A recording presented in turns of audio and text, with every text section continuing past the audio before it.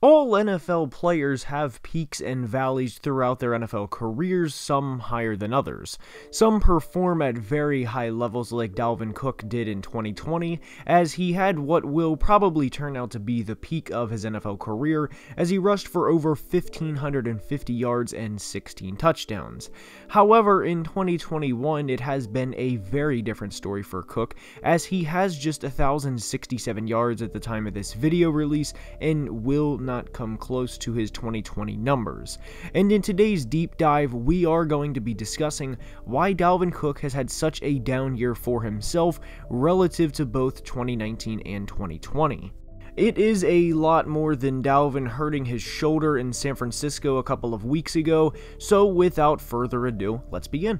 When looking at Dalvin Cook's numbers, he has 226 carries for 1,067 rushing yards, which equates to a 4.7 average, and off the bat, that not only sounds good, but would be a very good year for just about anyone, at least in the limited time, because in theory, you would hope that a running back rushes for more than 226 times, as over the course of a now 17-game season, that is just 13 carries per game.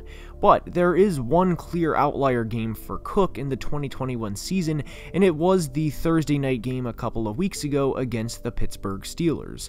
Dalvin rushed for 205 yards on 27 carries, and the big thing with this game was how wide open the holes were against Pittsburgh that night.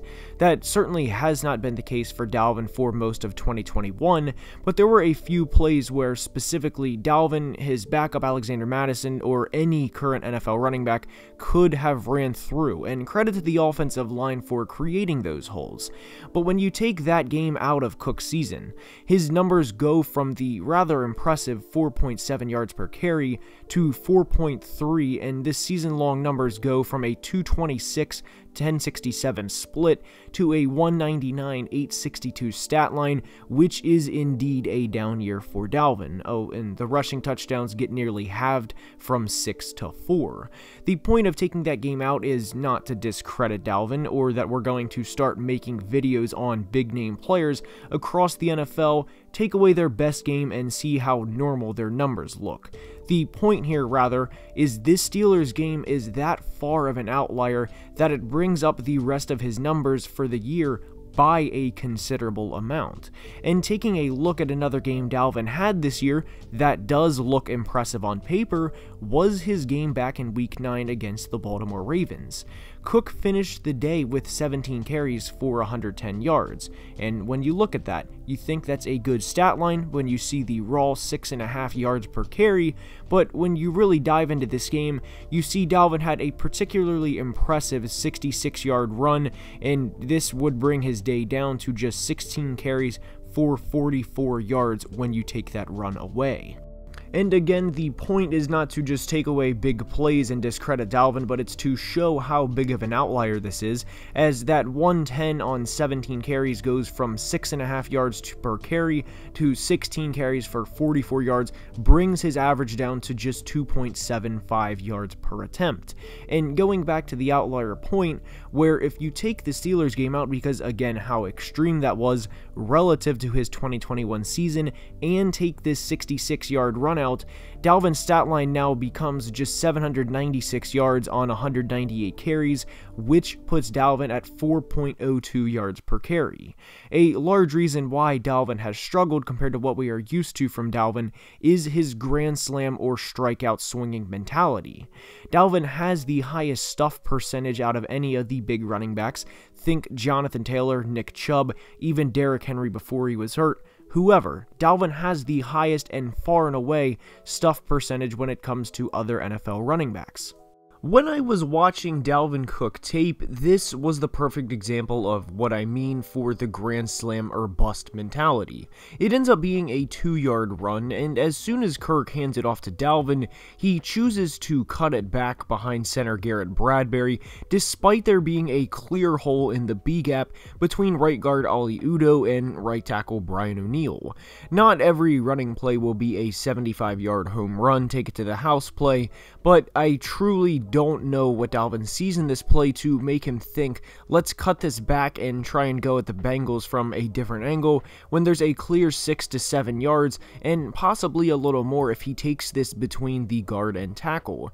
If you want to play devil's advocate and say the nose tackle was already driving Garrett Bradbury back into Dalvin, which admittedly he was to a degree, as he is a 345-pound man versus a much underweight in this matchup Garrett Bradbury, there's not enough time for him to push off of Bradbury to stop Dalvin fully in his tracks with 8 yards or so of steam, make the tackle before Dalvin chooses to go to that side. And Dalvin is not exactly a 5'8", 170-pound back where the arm tackles will bring him down. But this type of let's swing it back around versus taking what is given and what would clearly be a 7 to 8 yard gain is a big theme for Dalvin Cook in 2021. And one player I wanted to compare specifically to Dalvin for today's video is Nick Chubb of the Cleveland Browns. As we know, the general conception of the Browns is they have a terrific O-line, and when you combine that with Nick Chubb already being a good running back, it's not a surprise to anyone he routinely puts up numbers and is one of the best in the league. However, one stat may surprise you, and this stat is from Sports Info Solutions, and the stat is the hit at line percentage. Pretty self-explanatory. How often do backs get hit at the line? Chubb gets hit at the line, and this is 2021 stats only, but Nick Chubb has been hit at the line this year on 38.6% of his carries, while Dalvin gets hit at the line at 35.8% of his carries. So while admittedly it is not a huge difference, I don't want one of the misconceptions to be in this video that, oh, well, Dalvin's offensive line isn't anywhere close to where Nick Chubb's is, and while it certainly is not in pass protection, the Vikings generally are a good run blocking team. And to compare to another player, so I'm not just fishing one player here to base my argument and to show stats that only provide context to what I'm saying, Jonathan Taylor of the Colts also gets hit at the line on 38% of his carries.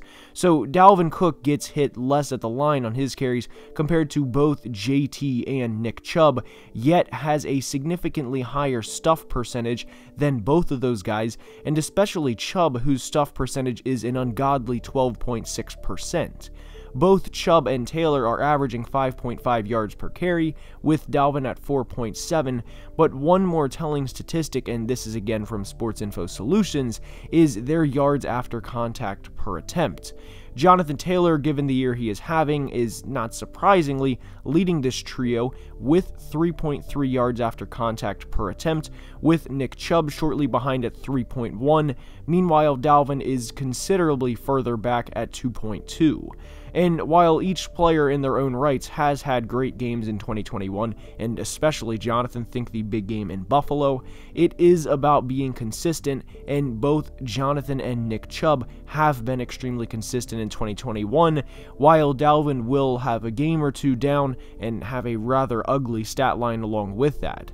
Point being, he had a 20-carry, 61-yard game against Cincinnati back in Week 1, which already is not good to begin with. Now, some of that can be attributed to how good the Bengals played that day, don't get me wrong, and they ultimately did bottle him up. They wanted to make Kirk Cousins beat them, and as we know, the final score was 27-24 in favor of the Bengals, and Kirk did not. However, 17 of Dalvin's 61 rushing yards he had came on 1 carry. So without that, Dalvin would then have had a 19-carry, 44-yard day, which would put him at just 2.3 yards per carry.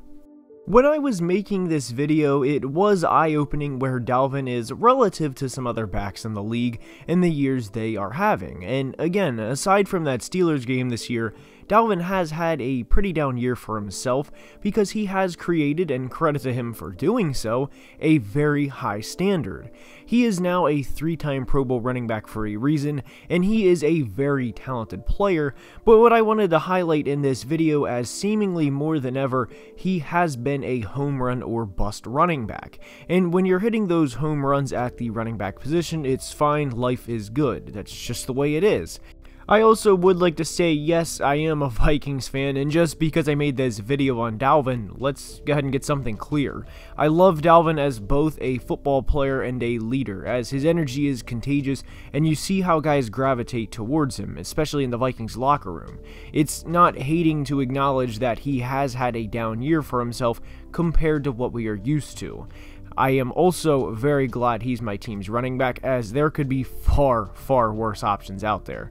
And now is the time I ask you guys to like the video and subscribe to the channel, because I'm going to be honest with you guys, I put a lot of hard work into this, and there was a lot of time devoted to it. So I hope you guys enjoyed, because that's all I have for today's video. And actually, as I'm recording this right now, the Vikings have activated Dalvin Cook from the reserve COVID list. Let's go. But anyways, until next time, I want you guys to be safe and have a great day.